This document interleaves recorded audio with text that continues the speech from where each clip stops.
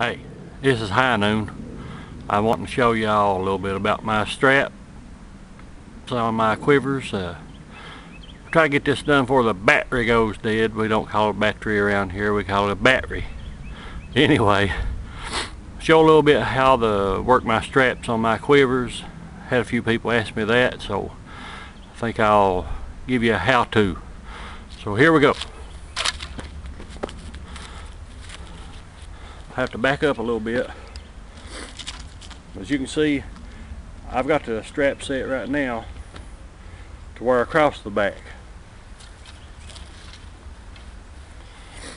This is my wool strap that I make, but you can mount the leather strap the same way.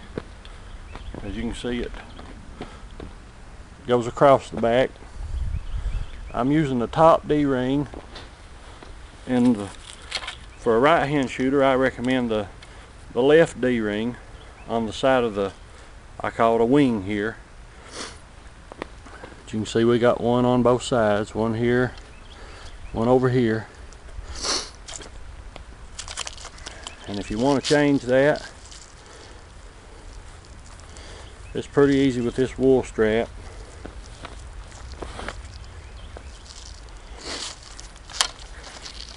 We'll change it to wear as a side quiver here. It takes a little bit of time, but not too much. Just fold this up.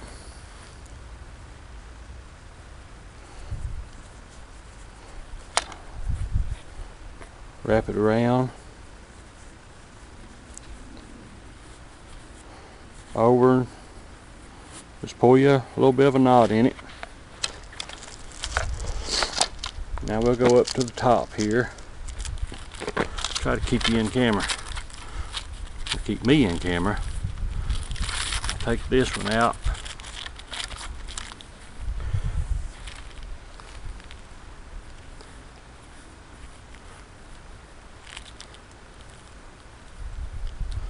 I hope this shows up good. But you do the same thing up here. You may have to pull a little extra up, but just wrap it around. Pull your half knot in it. You can snug this top side up. Then we've made a side quiver. Let's see if I can get this tilted a little bit. Sorry about all the commotion. Now we got a side quiver. We can wear it down here. We need to adjust it up.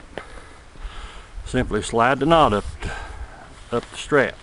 That's all we got to do.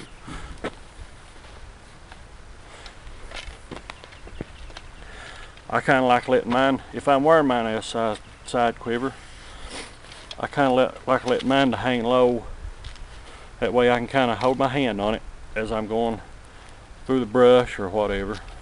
Just pretty simple, just reach down and put your hand around the arrows, the spine and all. Alright, let me show you another way. And I ain't tried this with this single strap, but we're gonna try it. But I'm thinking that we can probably wear this quiver backpack style. In order to do that, I think we'll half our, I've just got my strap halved here. I'm gonna run this halved end, as you can see, through the D-ring. Then I'm gonna put both ends through this. See what we got. Alright. Let's take this in. We'll put it through this little side D on the wing down here.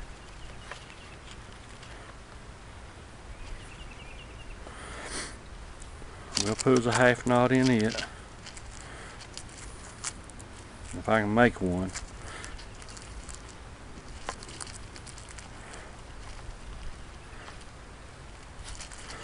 Alright, got me a half knot in that side.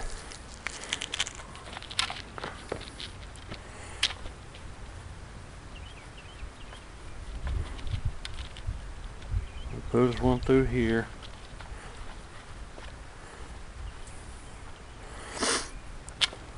If you want to get real fancy tying this, you can tie it as like a tie. Make it real pretty. Anyway, see what we got here. We've got a knot up top, then we've got two on the side. Now let's see if this little thing fit me.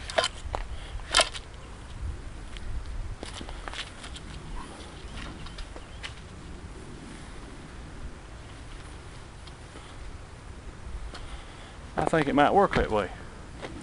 See, you can wear it as a backpack style quiver, all with one strap. We can go from across the back quiver to a side quiver, and then to backpack style. And let's see, we've been 6 minutes, and well, about 6 minutes 45 seconds. We've went through all that, and I'm sure if I wanted to practice it a little bit, I could go a lot faster than that. But usually if you're out in the mountains hunting, depending on the time of day or what you're doing, if you're out west, a lot of the guys out west, they like to carry these quivers in the backpack style. And most fellas around here out east, they like to wear them either as a side quiver or across the back. I prefer them across the back because I can, when it's across the back, I can pull it down to my side when I'm going through some thick brush or whatever. But appreciate everybody that's interested in my quivers and that have bought them in the past, and I keep trying to make them better. Thank you.